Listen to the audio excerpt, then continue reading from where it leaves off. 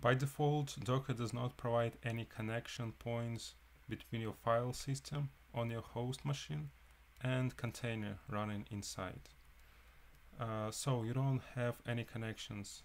If you imagine this is your computer, personal computer, and this is a file system where all the files located, and you have some containers running, you don't have this connection by default if you just run the container, but there is a way to organize to configure it explicitly, to say Docker that you want this point of connection. And why you might want it? Well, there are several reasons. Maybe you want to create a backup of your container, or maybe you want to have a way to quickly transfer a source code between your file system, between the file system of your host to the container. And this allows you to avoid rebuilding image all the time, and it's useful during development process. So Docker provides several ways, and namely there are bind, mount, also we have volumes, and there are several more options, but this ones seems a common one. So we'll talk about volumes a little bit later. For now we're gonna focus on bind mounts. This is the simplest way to organize this connection. So let's start. And to start with, let's actually switch to a terminal. And I wanna mention several commands that we're gonna use today. Let's say we run our old image called up here, and now that it's running, here's our image.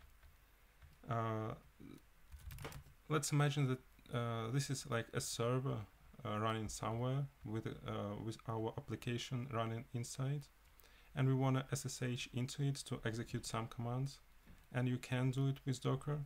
Docker provides docker exec commands similar to SSHing into a remote machine and executing something in the session, in a SSH session. And the syntax looks like so. You type docker exec, and then you need to provide a name of your container. Let's actually check it. Our container is called this way, a random name, right? And then you provide a command that you want to execute, and it could be anything like echo.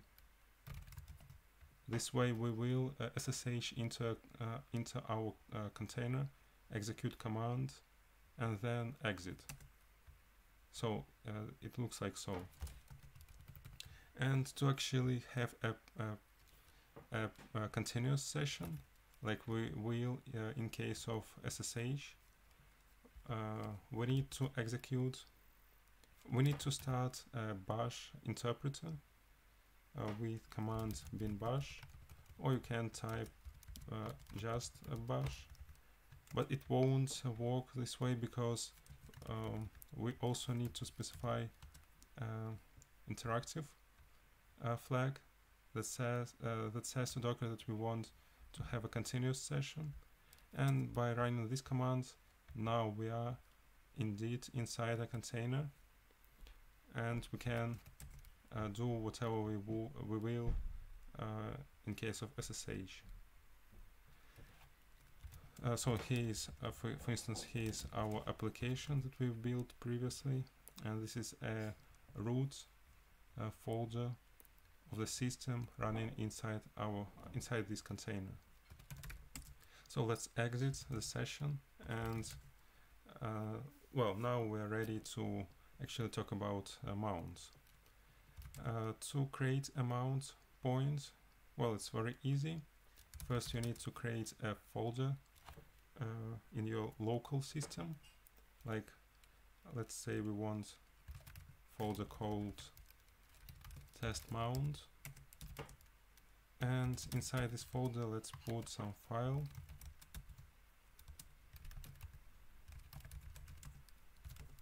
Right, and now we're gonna use this folder as a mount point, and it will appear inside a container.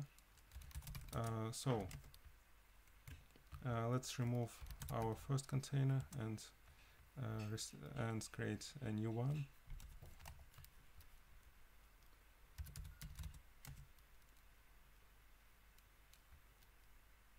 Waiting for it to be killed. Now here is a syntax to create a mount point, mount for bind mount. You provide a mount flag and you specify parameters in form like so. You specify the name of your argument. SRC stands for source. SRC is a shortened version, and you provide a name of absolute path to the folder.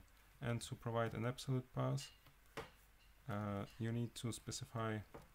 You can get an absolute path from running this command, and then you add a relative path to the folder, like so. Then you to provide several more options, you type comma, and then use the same syntax to provide other options. And we need to also explicitly say that we use bind type, and there are several types like volume, and volume is a default value, but if we actually want to use binds, we need to specify it explicitly. Next option is, and the last one is, a point inside a container when we want to our folder to be bind to, and we specify it with destination option, or just a shortened version DST, and let it be slash test mount. Let's call it actually place for test mount. And if this folder isn't yet created inside the container, it will be. And then we just provide usual options to run it in detached mode and a name. Let's say we want to run up latest version. So now if we get a SSH into it, it should contain our folder. Let's try it. Docker exec it.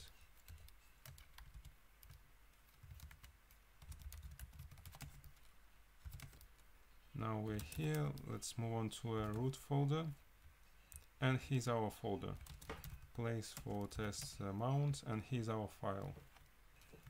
Let me create a second terminal session in my local host, just to show you that if you're gonna change anything inside this folder on your local machine, it will also affect any containers that uses this folder as a mount point. So let's create another file here. And remember, now I am inside my host machine. And now I'm gonna switch to a container bash session, and we type ls to view files, and here's our file.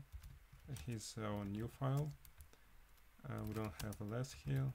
Let's just cut it, and here's the new content. And this also works other way around. So let's add another string to our new file, new line, second txt, or actually it will remove a first line. So we change the content. Now if we move to a host session, we see a new content. So this is how easy it is to bind folders to a container file system, and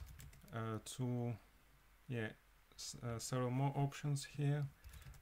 So you can type inspect. Well, to view all the mounts of your container, use inspect command,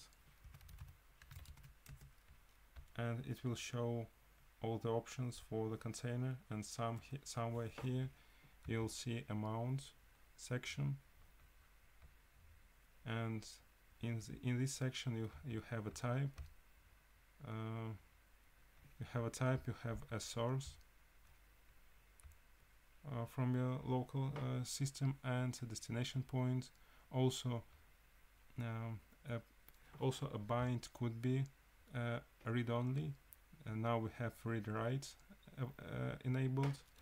And to make it read-only, you provide, let's exit Sage session here, and to make it read-only, you add another option here called read-only. And now we won't be able to change our folder from inside the container. Let's try it.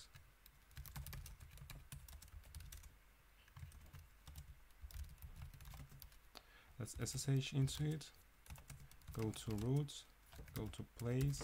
Even though we have all these files and we can change them from local system, we won't be able to do so from a container. Let's concatenate this string to the second file, and we have this error saying that the system is only readable.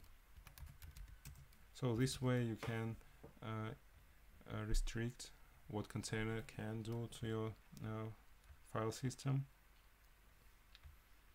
So that's about it, and let's move on to the next point. And the next point, you need to remember this one thing. If you create a mount for a folder that doesn't exist on your local machine, you'll get an error saying that, let me show you. Let's say we want to mount a folder that doesn't exist. You'll get an error because it doesn't exist. So Docker requires you to create local folders explicitly. It won't automatically create it. And another point to remember is if you create a volume, not a volume, but a bind mount for the folder that already exists inside the container, a content of this folder, a local content, a content from local folder will override a content inside the container. So let me show you that by creating, let's move to test mount and create a folder app. And I'm gonna show you this by creating an app folder that already exists in app container. And as you remember, all our source code is located there. And if we create an empty folder, and let's actually make it not empty but having one file, app. If you remember, we have index.js file in our source code. So if we create this app/index.js file that has this content, and now we're gonna bind this folder to a place inside a container where our app lives, namely in app folder. It will overwrite content inside the container, and then if we gonna SSH into a container, we won't see a source code. Instead we will see our single file here. Let's try it.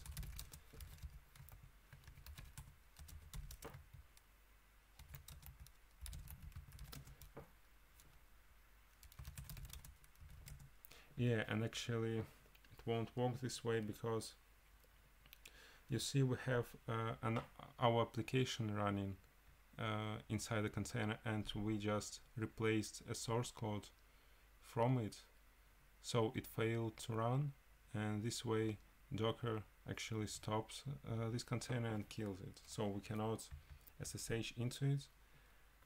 Well, how can we check it?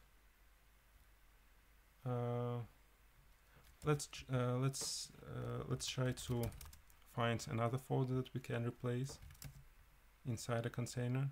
We need a running one. Let's say this one. This is a appropriate app semicolon latest. Let me SSH into it.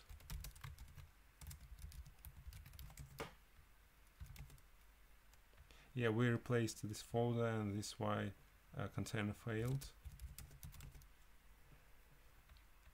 Let's say that we want to, maybe we want to replace a home folder. It's not that important, I think, and we'll be able, no, it's empty. We need something not empty. Maybe TMP folder. Yeah, maybe TMP folder seems fine. It has some content. Let's overwrite a TMP folder.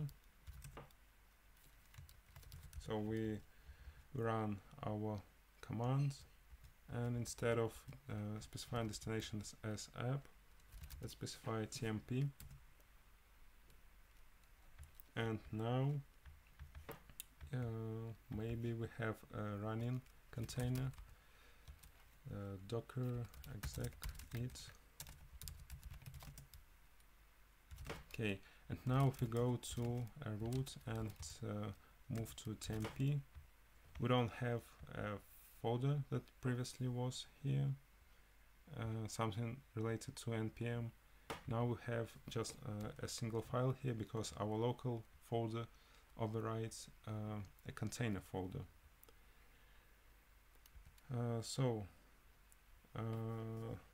And I think for now that's it about bind mounts. And for you to understand, bind mounts are easiest to use with Docker, but usually people are using volumes, because they are much more powerful than mounts. You can do a lot of things with mounts, but with volumes, but we'll talk about it in the next video. For now, that's it.